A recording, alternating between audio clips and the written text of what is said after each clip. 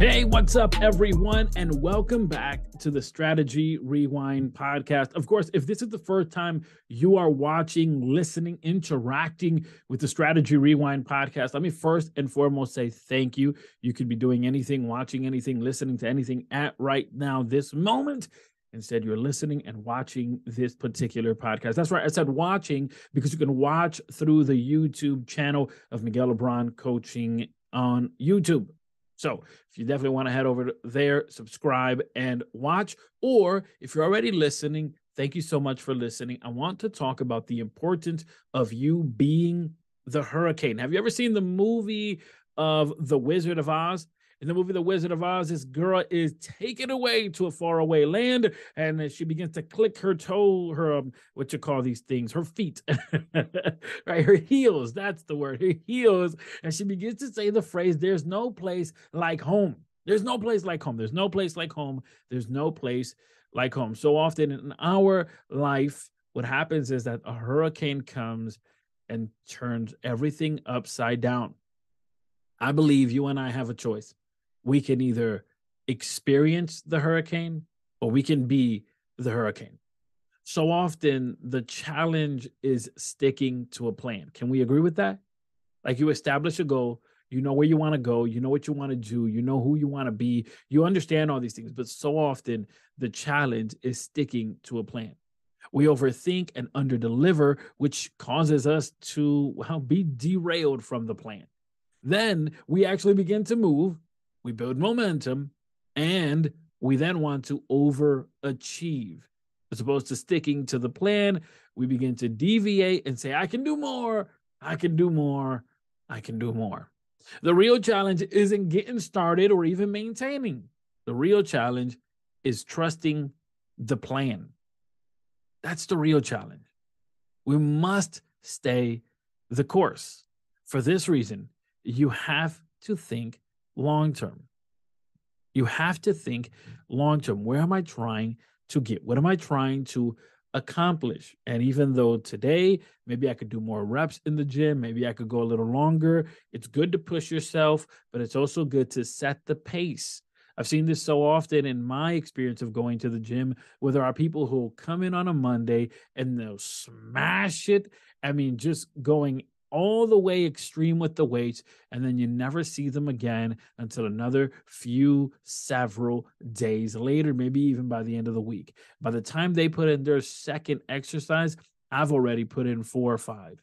The question is why? And this is because individuals either A, overthink it and they think I have to do the most to get the most, or B, they deviate from the plan and they say, I can do more than 5 pounds. Yes, but if you do 5 pounds consistently for the next 2 weeks, you will build the momentum. And by the time you get to 10 is going to be feeling super simple, but good for you that it feels simple, because the idea here isn't about hulking up overnight. The idea here is about creating momentum.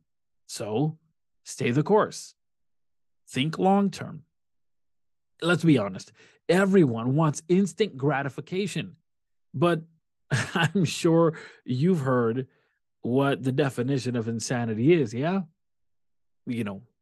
Doing the same thing over and over and expecting a different result.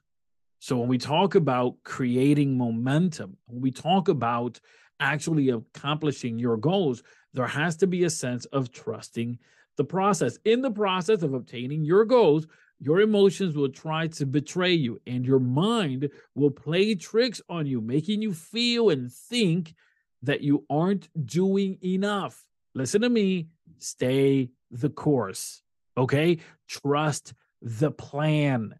Do not minimize your journey nor overlook the momentum you are building by staying the course. Some days you'll feel pushed to do more, and other days you won't feel like you want to do anything whatsoever. Either way, stay the course. Keep in mind, there are no shortcuts. So stay the course. Stay the course. If you're picking up the habit of reading, read 2 paragraphs a day, a paragraph a day. And you would say, Miguel, a paragraph a day is nothing. Great. Let it feel like nothing, because by reading that one paragraph a day, eventually you'll be ready to read two. Two turns into three. And before you know it, you're reading an entire chapter in one sitting. But how do you get to actually reading the entire chapter, let alone finishing a book? I mean, let's be honest. How many times have you picked up a book, started reading it, and just left it to the side? There's a version of you that is outside of the comfort zone. There's a version of you that lives outside of the comfort zone. But that version that lives outside of the comfort zone, oftentimes, never, ever do we think we are going to accomplish it, and we don't even live up to the expectations. Then there's another version of us, and it's the version, there's this version of us that's in the comfort zone, right? There's the version that's outside of the comfort zone, that's putting in the work, that's going the distance. And then there's this version of us that we already have gotten accustomed to, which is the version that's not doing anything.